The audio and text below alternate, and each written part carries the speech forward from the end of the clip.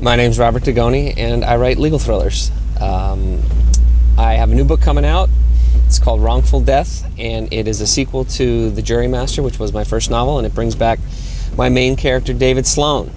David is now living in Seattle with his wife, Tina, and his stepson, Jake.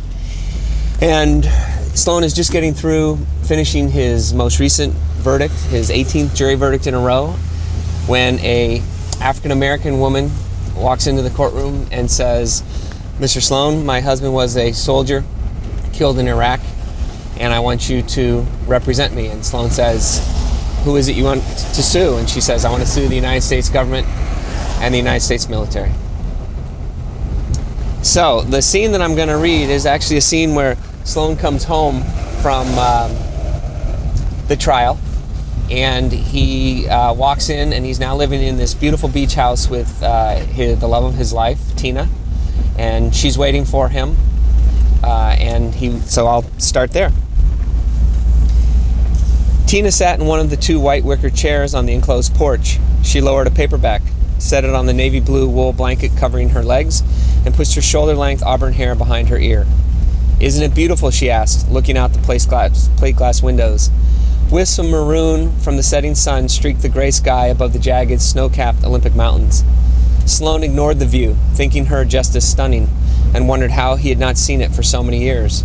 Married less than a year, they had known each other for more than 10. Tina had been his legal assistant at Foster & Bain in San Francisco, where interoffice relationships were taboo. He had not even known that she was attending school at night to earn a degree in architecture until the day she told him she was quitting and moving to Seattle. Tina turned back from the view and caught him staring. "What?" she asked, with a hint of a smile, her eyes widening. Sloan kissed her and let the kiss linger. When their lips parted, Tina smiled up at him. "What was that for?" "Just to let you know how much I love you," he said. "Well, let me know some more," she said, and he kissed her again. Do you think you could ever write a thriller that didn't have romance in it?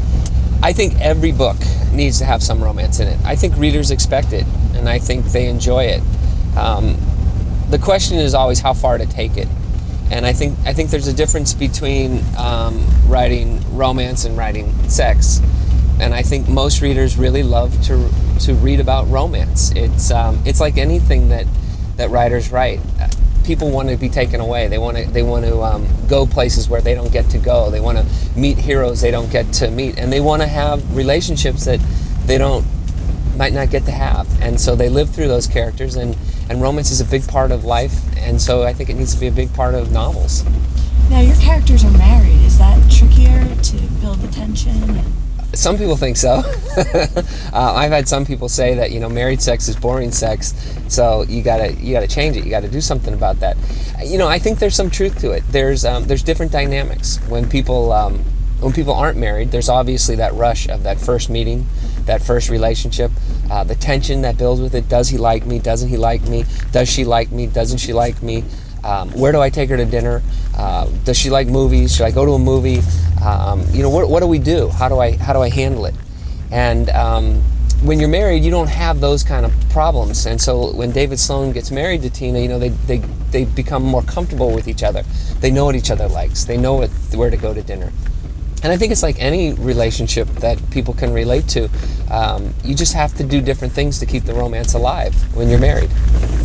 So what's one of those little things that someone does for you that makes you feel loved? My wife is very wonderful at doing little tiny things to surprise me, whether or not it's telling me that she made a reservation at a restaurant, or whether or not it's simply saying, "You know what, you need to work today. I know you need to get this book out. I'm going to take the kids and we're going to go do something," and just giving me time, and that's probably says more about how much somebody loves you than all the bouquets of flowers in the world that you can buy them. I mean, the flowers are beautiful, and they definitely show that you're thinking about someone. But when someone's willing to give their time up for you, especially when time is so precious, I think that's really a way to say, "You know what?